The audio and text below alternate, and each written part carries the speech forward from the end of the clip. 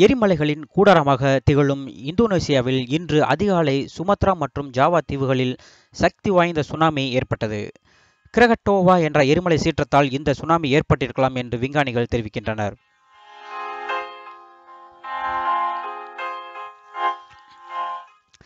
இந்த பெரிய அளவிலான சுனாமியால் ஆயிரக்கணக்கான வீடுகள், ஹோட்டல்கள், 10க்கும் மேற்பட்ட கப்பல்கள் என அனைத்தும் பெரிய அளவில் பாதிப்புக்கு உள்ளானது. இதில் சுமார் 43 பேர் பலியானதாக முதலில் தகவல்கள் வெளியானது. அதன்பின் பல பேரை காணவில்லை என்று அறிக்கை வெளியிடப்பட்டது. இதனால் மீட்பு பணிகள் முடுக்கிவிடப்பட்டுள்ளது. மதிய நேரத்தில் எரிமலையின் சீற்றம் மேலும் அதிகமானது.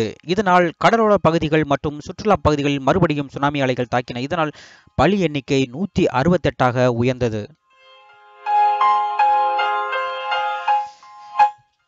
மாலை வேளையில் மறுபடியும் சுனாமி அலை தாக்கியது. இதில் சுமார் 800 பேர் பலத்த காயமடைந்தனர்.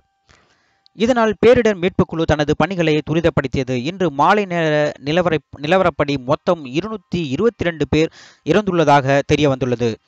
ஏராளமான மக்கள் காணாமல் போயுள்ளதால் பலி எண்ணிக்கை மேலும் அதிகரிக்கக்கூடும் என்று அஞ்சப்படுகிறது.